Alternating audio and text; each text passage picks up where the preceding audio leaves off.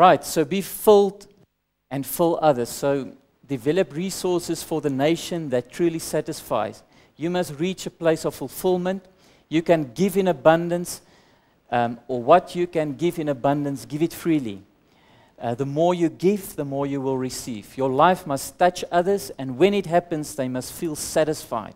They must be full of energy, peace, the peace of God, etc. People must know that something sovereign is taking place. And you know, when this happens, people start to look for you. You know, when they start to, you know, they'll seek up conversations with you. And because they experience God and His abundance whenever they speak to you. All right, so we can go to the next slide.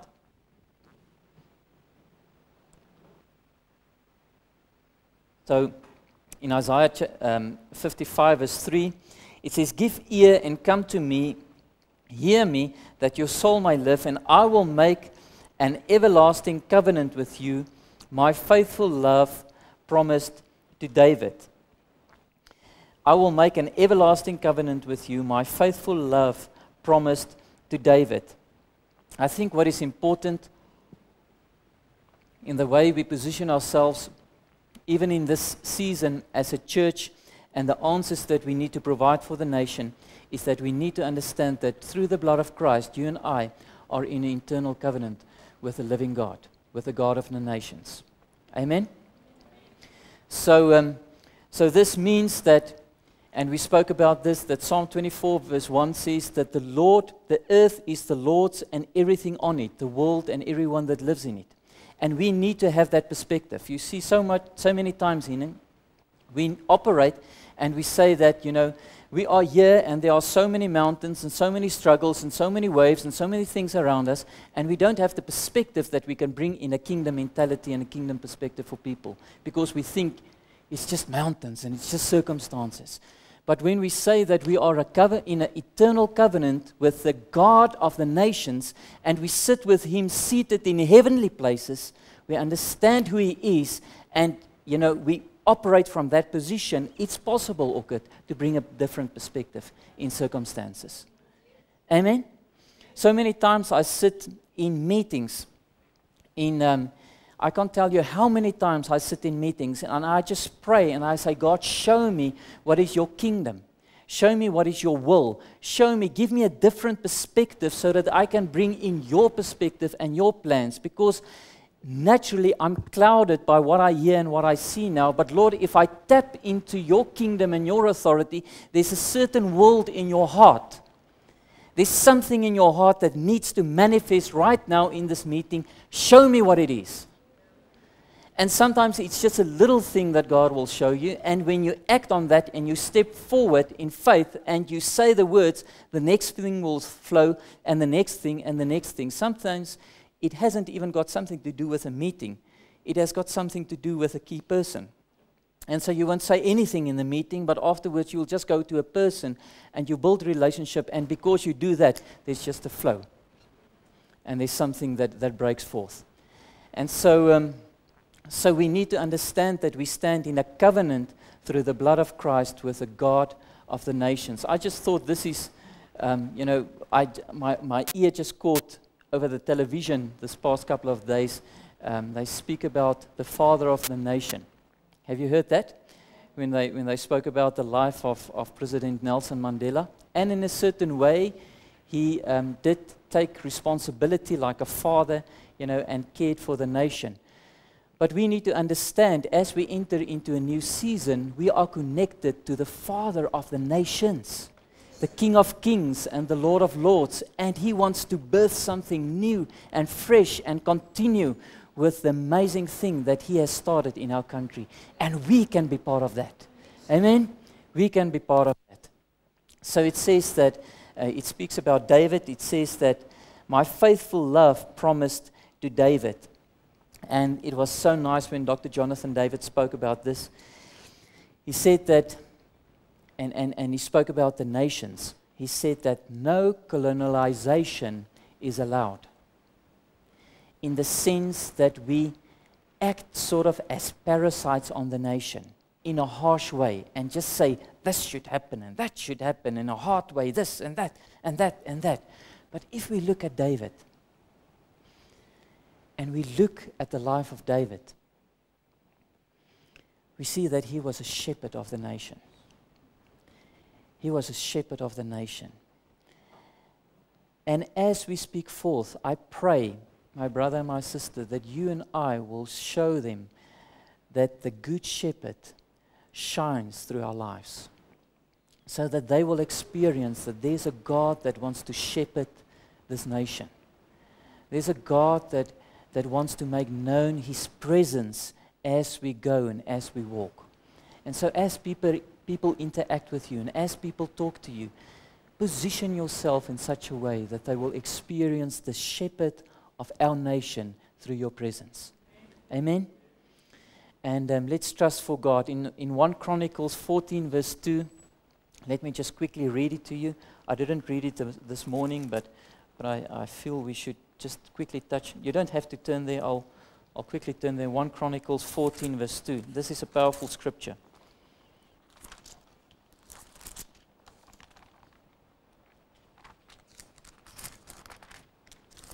One Chronicles 14 verse 2. It says, "And David knew that the Lord had established him as king over Israel, and that his kingdom had been highly exalted for the sake of his people Israel." It's not about us. It's not about how grand we look, but it's about the people and what God wants to do in the lives of people. So if God starts to use us even as a congregation, for you as an individual in the season, and in a certain way He creates a specific platform, let's always keep that perspective that it's never about us, but it's always about how God wants to use us in the lives of people. Amen. So we're going to go on to the next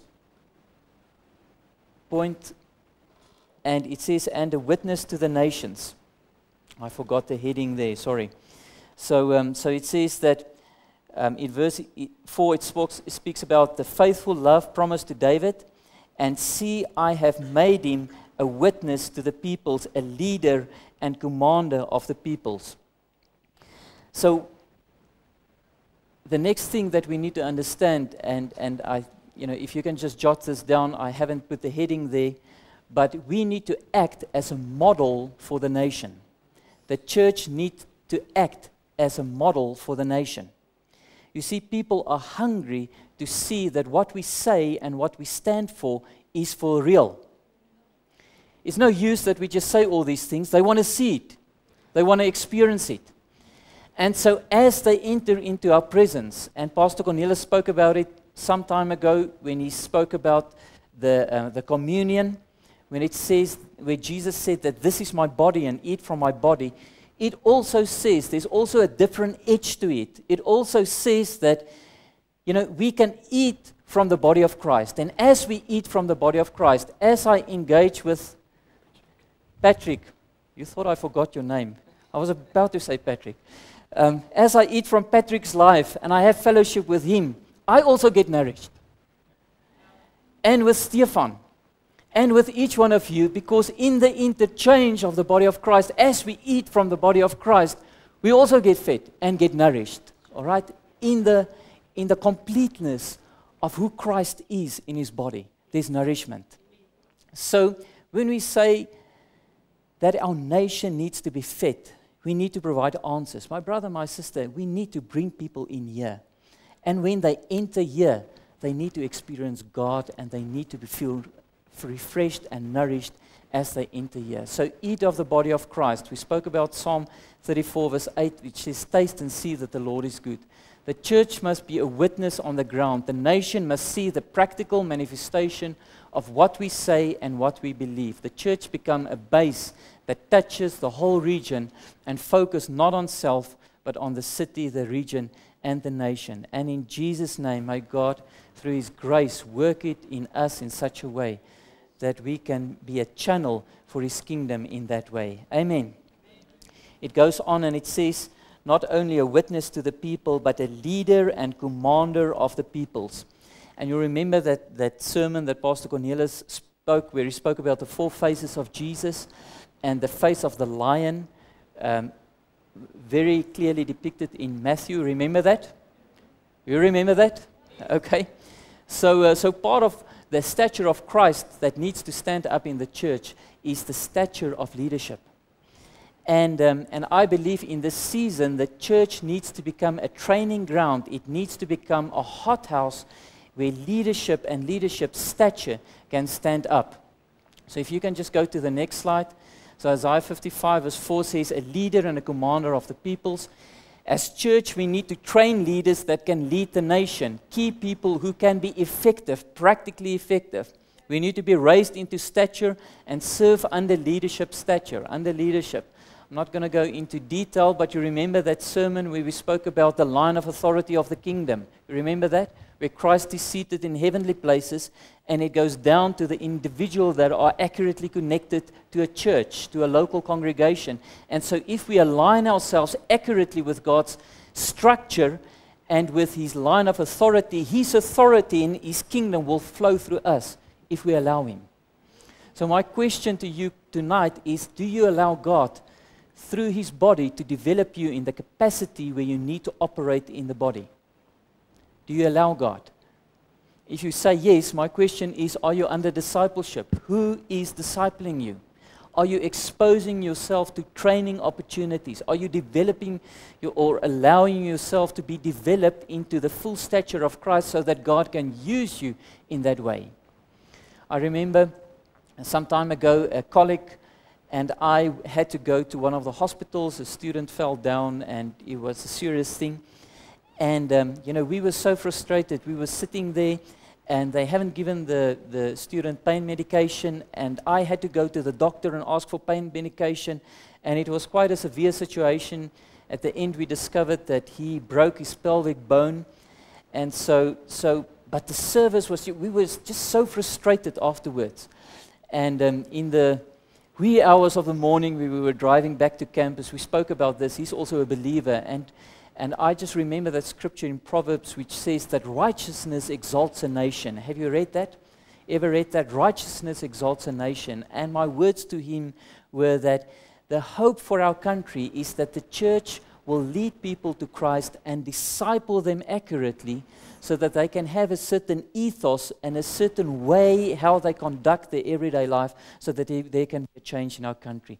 And this is what we speak about. My brother, my sister, they're not going to get it into in the world. The world speak about values, etc., etc. But we've got the answer. All right? It's not about what you know, but it's about who you know and tapping from Him. And we've got that. So as a church, we need to bring people in and we need to raise leaders up in such a way. That's why I just believe that what Pastor Cliff is doing with the business school and the way it's growing is really from the heart of God. I can really see it. And please pray for that so that God will use that as a mighty endeavor for His kingdom. Amen. So, and then it says that if we stand up and if the church fulfill this function, that, just go to the next slide, that we will get godly access to a nation. In Isaiah 55 verse 5, it says, surely you will summon nations you know not, and nations that do not know you will hasten to you because of the Lord your God, the Holy One of Israel, for He has endowed you with splendor. So if you carry what is needed, God will open up the doors. I mean, this is logic. If we position ourselves in such a way that we fill our lives with what is needed in the country and what is needed in the nations, God will open up the doors. But our responsibility is to tap into God and to position ourselves accurately. The only connection that we need is the door of the sheep. Everything you have received must be made available to the people. The community must have access to you. And I just believe that as a church, if we position ourselves accurately in such a way, God's going to use the church. God's going to lift the church to a next level in this nation in the season ahead. God wants to do it, my brother, my sister. He wants to do it in your life, and He wants to do it in our congregation and in the Church of South Africa. And let's say to people, when people speak to us about these things, let's say but the church is the answer. How is the church the answer? No, the church is the answer that we give people experiences, a true experience of a living God that gives them hope. The church provides opportunities for true leadership stature to be raised up. That is who the church is. And let me share to you what we are doing. And then it's an opportunity to share. Amen. Will you do that? So I just want to end off with a prophecy, this from Dr. Jonathan David about South Africa. And we got this prophecy when we walked into the conference in April. It was actually stapled to our program.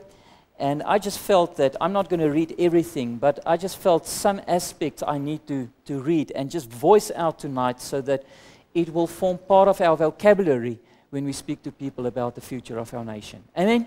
So as I read it, just take it in the spirit. If it resonates with your spirit, just say amen or yes, whatever the case may be, or write down some words if you wish to do so. So it starts, it says, the Lord shows me of the breaking down of satanic influences and rule in the South African terrain. The Lord is shattering the strongholds of darkness, corruption, injustice, violence, and the rule of fear. I see in the spirit that Satan cannot keep his management of the territory because there is a sovereign shaking of the terrain in which he is standing. From underneath his feet is emerging a generation of men and women who are the true rainbow nation, faces without races. They are locked arm to arm, step by step, taking back the land. Piece after piece is broken from the control, and these pieces are coming together to form a whole new nation. This stronghold will be broken, or this stranglehold will be broken. It will not be a black, white, or colored South Africa. It will be a whole new nation. The spirit of apartheid will be broken for good and forever. These Egyptians you see today, you'll never see again. The system of slavery will be completely destroyed. The system of rule of fear, oppression, and intimidation will fall by the wayside. Satanic influences on South Africa's destiny will be minimalized. It will become a minority race because the Lord himself will silence the enemy. Satanic forces will not utter the voice in the streets and the media and in their communities. Where he is heard, where God is heard, the enemy will be silenced. A new sound will be heard in the political arena, a call for oneness, a call for true sons of Africa, a call for Africa to arise. The call for death and destruction will be silenced by the overwhelming resonance of excitement, of joy, of the birth of a new nation. South Africa, to the next 2 years, are seasons of prayer and hiding in his presence. The blood of his righteous Son has been shed. No other blood needs to be shed. His life was given for South Africa's redemption. No other life needs to be taken in Jesus' name. The church must arise from a lethargy and connect together and not collide with each other. He is summoning fathers in the land to humble themselves and surrender their self-identity for a corporate dynamics of destiny. He will bring the fathers together with their agenda, but under his kingdom mandate and agenda. South Africa will rise once again and become the Cape of God's hope. There will be life and not death. The winds of adversity will give over to the winds of refreshing and restoration. We will see fulfillment of what we have believed. It is only a matter of time now. Wait patiently, wait earnestly, wait in his presence. When he rises, you will. Amen. Amen. So, Father, we just stand before you tonight. Let's just stand. Father, we just stand before you tonight. And with all our hearts, we say, Lord, let your kingdom come and let your will be done as it is in heaven. Just like that in our nation, in our congregation, and in our lives. Father, every aspect of our lives that has not been accurately aligned with you, Father, we repent tonight, right now, where we are. Father, we repent, we lay it before your cross, and we pray that you will forgive us. But Father, give us the vocabulary out of your word. Give us the will in our spirit, Lord, to push forth with your purposes and with your plans so that your kingdom and your purposes will be ushered in every aspect of our nation. Father, thank you that you say in your word that the plans you've got for us as a nation, that your plans that you've got for us as individuals, as family, as a congregation, are plans to prosper us and not to harm us. Lord, to give us a hope and a future in this time ahead. And Father, help us to be that prophetic voice in this nation that brings hope and peace in Jesus' name. In Jesus' name.